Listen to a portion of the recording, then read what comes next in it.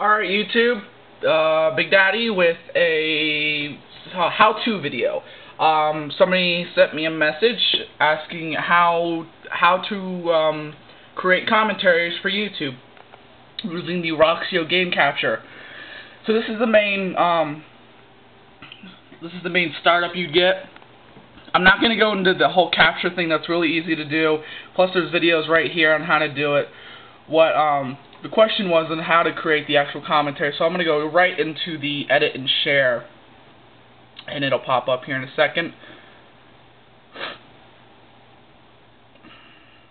So this software was pretty much made for commentaries.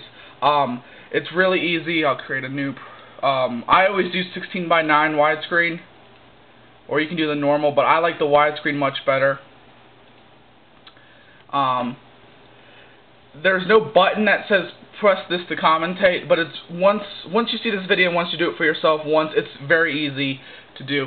So first I'm gonna do oh, and sorry, I don't have a game capture device for my my computer, so I have to use the camera, but it's the best I can do, so I hope it helps.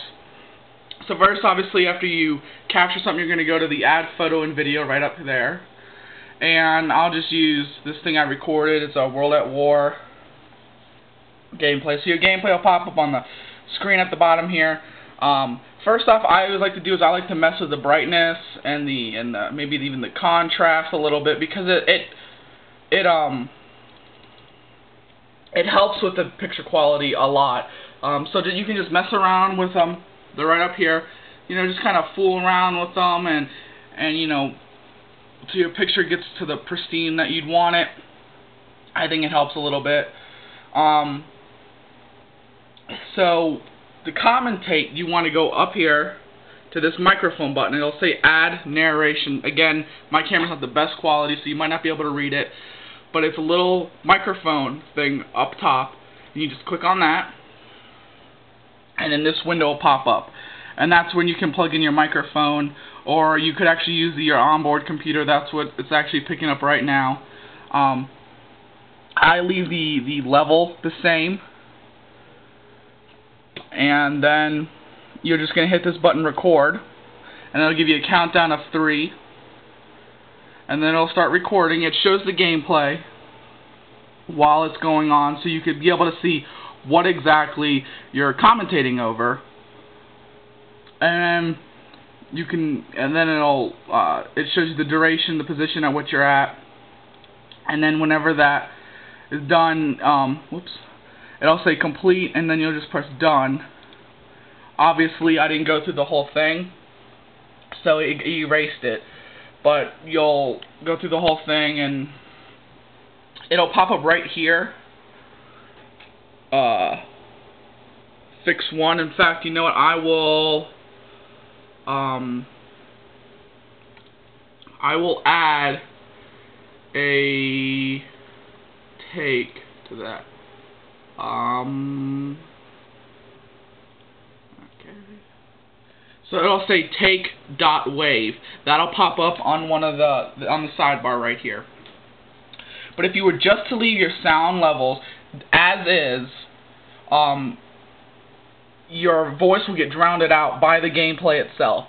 So what you want to do is you want to click first on the video, and you get these dash marks, and then you want to go up to this microphone right here, and I do -10. I like to do -10, and then what you want to do is you want to click on this, and also you want to get the dash marks. Go up to the volume right here, and I like to go all the way up to 6. And you just press enter, and it's good. And so now your voice will be higher than the actual gameplay, therefore you can hear yourself talking. It's very easy to do. Then, you know, once you finish that, if you want to add, edit, you know, cut, whatever you want to do, trim, split, then what I do is obviously save. But I go export. I'm going to say no because I don't want to save this.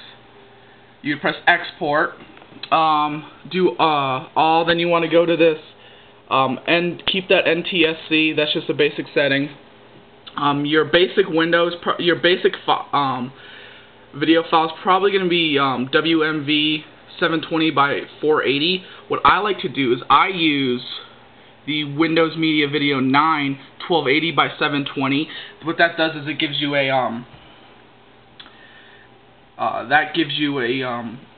sorry, a full screen. I couldn't spit it out. Sorry about that. It gives you a full screen, and I really like that. The one thing that sucks about this camera I'm using is it doesn't give you full screen. But if you're using this, do the 1280 by 720. That'll give you a nice full screen on YouTube. Obviously, I never check this. It's normalized audio.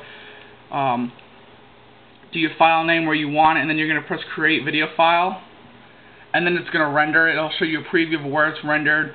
It'll show you the total duration, the completed duration, available space, and its file size. I'm going to press Cancel because I don't want to create it. And then that'll go away, and you exit out, and you go to YouTube and upload it. It's extremely simple as that. I don't use this direct upload to YouTube. I do the export, render, and then upload it. Going to YouTube's website, I just like it better, but you can do whatever. So I hope this helped you a lot. Again, I want to apologize I had to use my camera for this, but it's the best I can do, and I hope it helps. If you have any more comments, you know, put them in the comments bar, obviously, and I will try my best to answer them. So I hope this helps again, and thanks guys for watching.